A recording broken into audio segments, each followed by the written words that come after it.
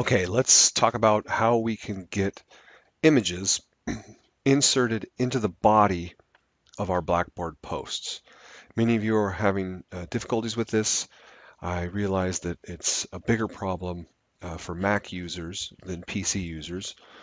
Unfortunately for you, I'm a PC person, so I can't show you how it's done on a Mac, but I can walk you through what I think is the only thing you need to change in order to get it to work on a Mac. So first, I'll just create a fictitious posting, right? We'll just call this adding pictures. And this is the simple Control-V method. All right, so over here in StatCrunch, I have this lovely little histogram from the weights of bears. And this is the easiest way that works for most people with most machines. Click on Options, click on Copy, creates a copy. And in fact, this is what you want to do if you're going to copy this into a Word document. And then now you can see the instructions are down here at the bottom. It tells you to right click on the image, copy the image, and then use Paste Special to get it into a Word document. So I'm going to right click, copy image, go back over here. My cursor is in the post where I want it to be. And if you just do Control-V for paste, you don't even have to do Paste Special. And you can see it sitting right there. If I click Submit, now some of you say, oh, I do this and it looks great, and then I click Submit and then it's not there. Well, if I go back and check, you'll see that it's there. Okay, so the Control-V method works on PCs for most people. Okay, let's say this is not working for you, or you're a Mac person and the Control-V option is not working for you because of that. Then there's a second way. So you right click, copy, and if this doesn't work for you to save the file, then you can also use things like a snipping tool, right? And then the snipping tool, you come in here and you highlight everything, and then it takes a picture of it, and now you can save this clip to your desktop or wherever you want to save it, right? As a capture, it just saves it as a basic JPEG file, which is fine. You can change this to a PNG file or a JPEG. Either one of those seem to work.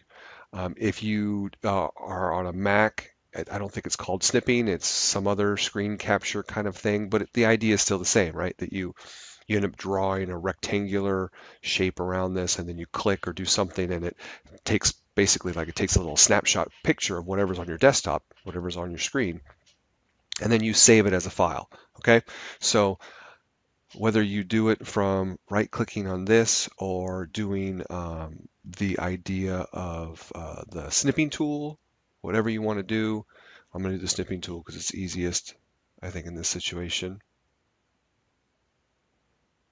All right, so there it is. Save it somewhere. I'm just going to save it to my desktop. So any method you can use to save a copy of this as a picture file. And again, it doesn't matter, JPEG, PNG, whatever you got, just save it as a picture file. So now it's saved, it's on my desktop, I know where it is. Now I can go back. So I'm just going to reply to this and create another one, right? So this is going to be the insert a picture file method. So you go to this little third button here, where if you hover over it, it says Insert Edit Image. Click on that. Comes up with a new window and asks you, what do you want to insert?